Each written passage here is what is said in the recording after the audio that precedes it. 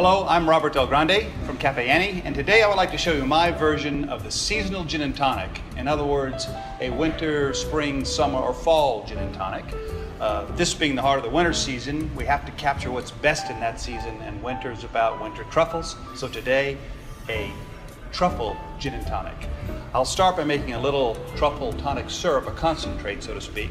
It starts with a little sugar and water, but then we infuse it with spectacular stuff.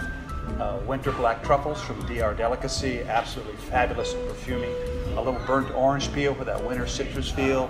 Thyme, always a woodsy kind of impression. Juniper berries, little Christmas tree.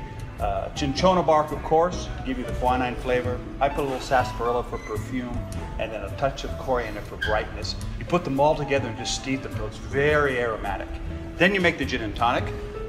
Pick a great gin. I happen to love Roxor Gin because I designed the formula for it. It's a great American gin. I'm going to start with that. Never be shy with the gin. Then we're going to add this aromatic truffle tonic syrup. I will add to that to perfume it. And then we make the tonic right in the glass by adding some sparkling water. High quality. Then we'll give it just a little bit of stir to let all the flavors kind of marry together. And then we can have a little fun garnishing it.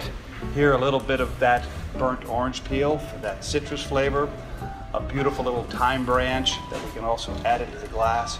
And the final touch, truffleize that gin and tonic with a little grated truffle. Voilà, Robert. Ah! Let me try. Try it, please. Let me try. Marvelous, marvelous. So, get a chance, come by Cafe Annie for one of our seasonal Roxor gin and tonics. Santé. Santé.